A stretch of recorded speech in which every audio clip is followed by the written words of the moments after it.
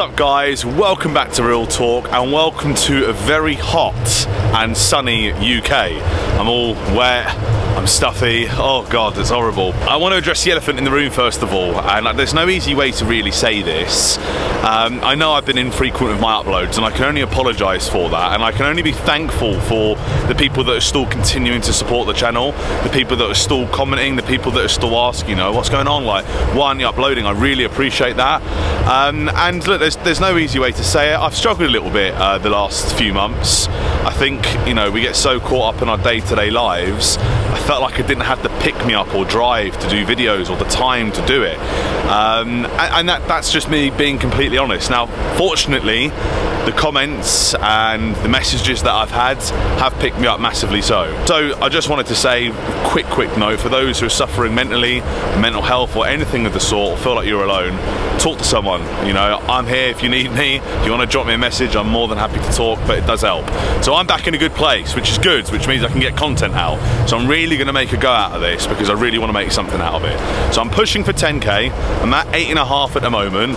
I think we can get to 10k in the next few months quite easily with your help. So if you are new to the channel, my name's Christian, please hit that subscribe button and let's jump straight into the video. My M2, yes, I'm going to be doing a lot more content with other cars as well, but I've actually had the M2 now for a whole year, and in that year I've done 20,000 miles. So I thought that warrants enough for me to give a proper review, an owner's review, of what it's like living with an M2 Competition and what sort of costs are involved as well. Because it's good to know, especially if you're buying, right? I've spent a lot of time in this car, I've done a lot of miles in this car, all sorts of driving, whether that be on a road or track. I think I've got good verdicts. So, just going to talk you through my kind of time, my kind of experience with the M2 Competition, the year that I had it, and the 20,000 miles that I've done. Quite a lot, considering that my finance is 6,000 a year. Anyway, doesn't matter. Wait. Anyway, let's jump in the car, let's get talking. Probably be rambling random crap like I normally do, but I hope you guys enjoy the video, and I'll see you in the car.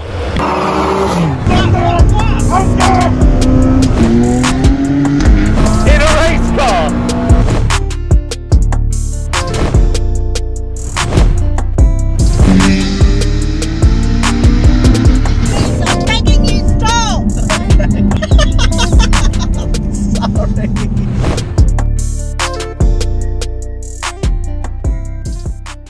Okay, we are here. It's so cool in the car. As soon as you walk, it's like when you get out of the car, it's like, you know, when you're in an aeroplane and you land in a nice sunny destination and you walk out and you get that heat. That's what it's like. But when I walk out, I get the heat, but it smells like cow poo, so it's not great. Before we go driving, let's talk about the car. M2 Competition. I've had it a year now. I bought the car with 4,000 miles on it. I'm now on 24,000. So for those mathematicians, I've done 20,000 miles in a year. And I've had a lot of time, a lot of experiences with the car, and I think it's safe to say my kind of verdict for those who have only just got one and things that I recommend that you do to it, or people who are looking to get one, hopefully this proves helpful.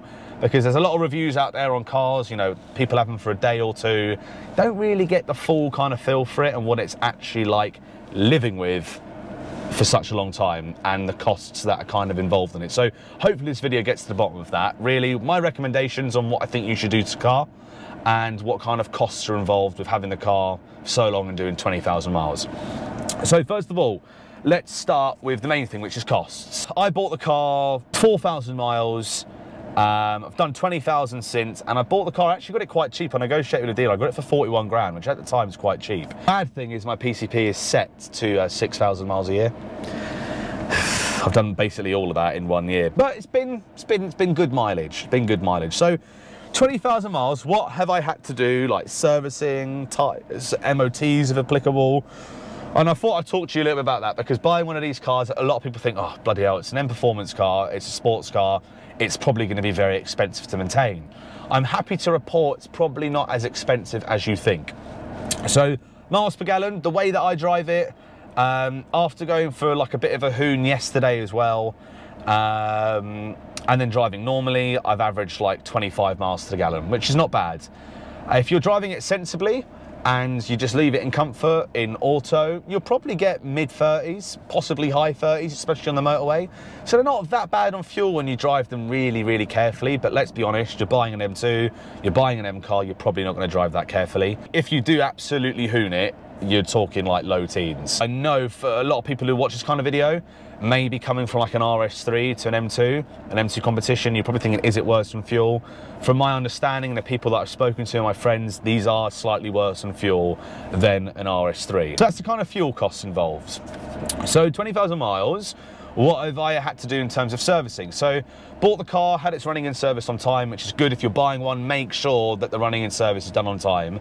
Sometimes, you know, people say, oh, well, yeah, it can really ruin the car. It doesn't massively, but what it will affect is when you go to resell it. So make sure it's done within the specified time.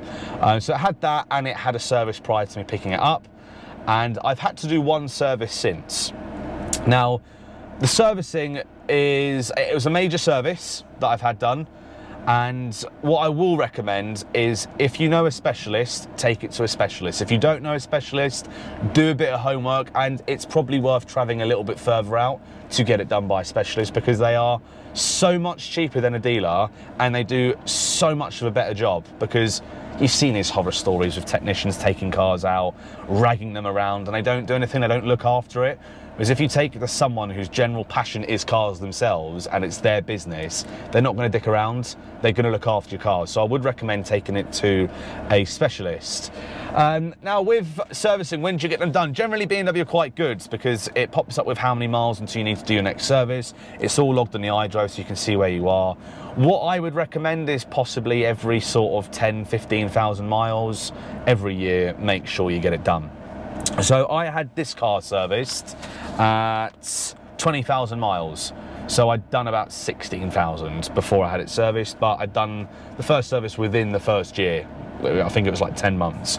So what did the service consist of and how much did it cost? So major service, one of these, so I'm told, it's got the invoice here, is the engine oil and filter service, cabin filter service, air filter service, spark plug service, full vehicle health check, parts, oil and labour. If you take it to BMW, we're talking like 900 to £1,000 there, and I've seen that all the time plastered all over the group. I paid £484.91. And if you're wondering where that is at RSV Automotive.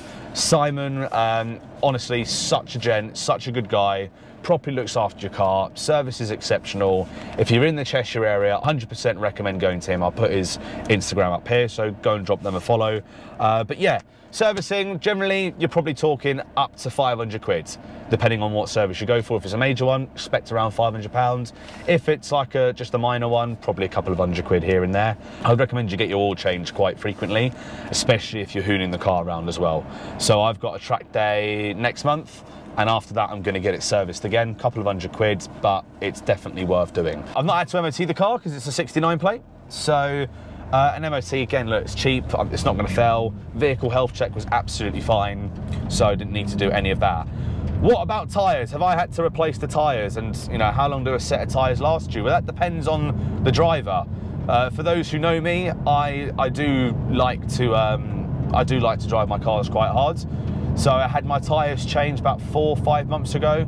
The original one's done about 15,000 miles, I would say. No, slightly more than that, about 16, 17,000 miles. The rears were like so bad, illegal really. So I had them changed to Michelin Pilot Sport 4Ss. I've done about 6,000 miles on those, and I do need to replace the rears because I do, like I say, drive it quite hard. But whilst on the subject of tyres, what I will say is, from factory, for those who know these cars, or for those who don't, these cars come with Michelin Super Sports. And they're a good tyre, don't get me wrong. But what I would recommend is, if you're buying one and it's only got like a few thousand miles on it, or 10,000 miles, it's probably going to have Super Sports on. I would recommend changing to Pilot Sport 4Ss. Talk night and day. I talk all the time, sorry, about the tyres, and it does make a massive, massive difference, more than you'd think. And anyone and everyone who's done that has had nothing to say but good things about that change. And for me, it's probably one of the most important things that you can do. You will notice a massive difference with all-round performance in all weather scenarios. There is a big, big difference between the PS4Ss and the Super Sports. Do the change, it makes a massive, massive difference. So what is this car like to drive? So I kind of bought it as a bit of a fun car to drive to work on a sunny day and take it out for a good old track day or a good old hoon. I've probably driven it a lot more than I should have, hence the massive mileage. So I've probably used it more as a daily, to be honest. What is it like? To be fair, if you whack it in comfort, it's not a bad car at all. If you're just driving it, plodding along to work, it's a good car. It's comfortable, the seats are absolutely amazing, the way that they hug you, and it's not as hard a ride as you think. So yeah, you could absolutely daily it. You could easily do, you know, and I've easily done 4 or 5 hour trips and I come out and feel absolutely fine. On the flip side, when you go to open it up, it is incredibly capable. And on that kind of subject, what I would say and recommend to anyone, if you consider yourself as a good driver, obviously you can't really push a car to its full potential on the road. I would recommend, if you're a complete novice or not, if you've got an M2 Competition or you're looking at getting an M2 Competition, I would 100% recommend taking it on track. And for those who have, of course, you know how good these cars are. I think you'll be overwhelmed and it'll probably over exceed your expectations. So yeah, definitely take it on track. Get an instructor out if you're a complete novice to teach you the ropes and get the car pushed to its limit, because first of all, it's good for you. You get to know your car a little bit better. It helps with obviously your driving as well. But it is so capable, a lot more capable than people think.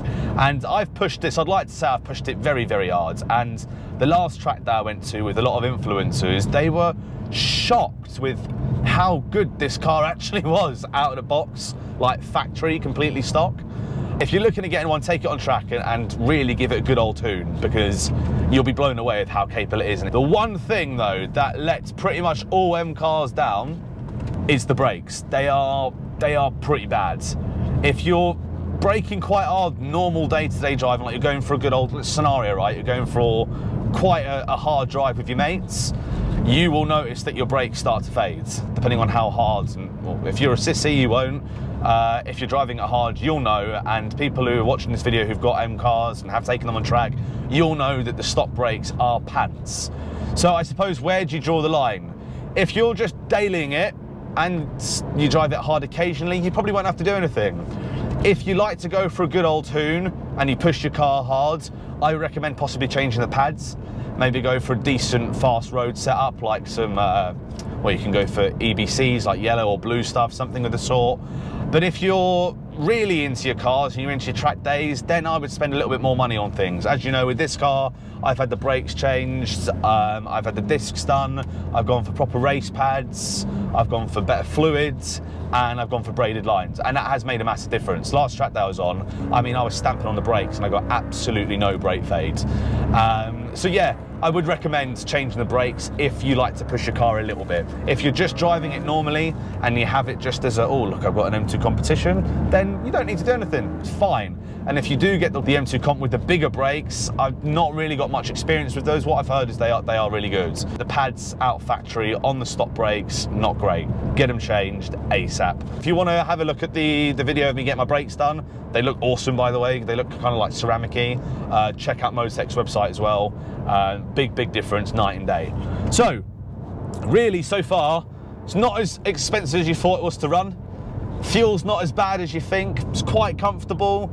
It's so capable on track when you push it, and the brakes are crap. That's mainly it, right? The annoyances that I have with a car, the box, the DCT box, I wish I'd gone for a manual. The DCT, great when you're really pushing it, but when you're driving around day to day, it's, you know, it's a dual clutch system, right? It's a bit jerky and a bit laggy, and then when you put it into reverse and you put it into drive and go forward, the car rolls for about 3 days before it picks up. So yeah, it's probably not the best if you're maneuvering your car a lot. But when you really open it up, they are great. So it's kind of like yin and yang situation there. What is it like in terms of practicality? Look, there's no lying. For me, my circumstance is perfect. I've not got kids, planning to have kids in the future. Could probably fit them in the back if I cut their legs off. But if you have got kids, it's probably not the best car. It's not that spacious. Oh, addictive. It's not that spacious. You'll struggle to fit 4 adults in, to be fair, especially if you're like my height, 6 foot, you'll struggle a little bit. But other than that, it's not bad. Fitting stuff in can be a bit of an issue, so I suppose if you're single, you've got a partner, you've not got kids, absolutely great. If you have got kids and you've got a bit of a family wagon, great. If you haven't, if you're looking to have this as just your sole car and you've got kids, no, it's not going to work. I'd go for something bigger, like an M3 Competition, similar sort of price, to be fair. Been on holiday recently with 3 suitcases. I couldn't fit all 3 of them in the boot. And then obviously you have to put one in your seats, and you don't like doing that because it scuffs the leather. And if you're anal like me, not if you like it, if you are anal. It's a stunning looking car. It's so customizable in terms of visually and the modifications that you can do. There's so many companies that will help you achieve your desired look as well. To conclude, it's a good looking car. It's not as expensive as you'd think it is to run. It's okay in terms of how economical it is for an M car, considering the power that it has, 420 odd brake horsepower, 3 litre straight 6. It's not that bad. It goes like stink. It's reliable. I've had no issues with it at all. It's a comfortable car when you want to drive it normally, and it is ridiculous when you're pushing it hard, and it's so capable. The only bad thing that I have to say about it is it's not practical. It really isn't, depending on your kind of lifestyle, and the brakes out the box, as well as the tyres that you get stock, aren't the greatest. The brakes in particular, terrible, absolutely terrible. The biggest thing, actually, that I've not mentioned is your mirrors, and I'll put a little screen thing now, is when they fold in, they actually scuff the paint. That's pissed me off a bit, not gonna lie. That has pissed me off. But other than that, I actually have nothing bad to say about the car. It rides a little bit high, it looks a little bit high, but that can be changed. Looks a bit like a tractor, but it doesn't, it's the way that it feels when you drive it, it's just, honestly. So guys, if you've not got one already, just go and get one. And if you have got one, go and take it on track. Go and have some fun in it and see what it's all about, because you'll absolutely love it. So hopefully this video's been insightful. Oh, easy there. Nice sideways action. Hopefully this video's been insightful. Hopefully it's going to decide and make the decision that you should just go and get one, because they're awesome, man. They're awesome. The sound is a bit bad, I know that, but we can change that for big money. But I love it, I love it. And it's like, what do you go for next? And I've covered this before. You have to spend some serious money to upgrade from this car. It's so good out of the box. Absolutely love it, happy with it, and I'm going to start modding it as well. But thank you guys, and we'll jump out of the car and we'll close off the video.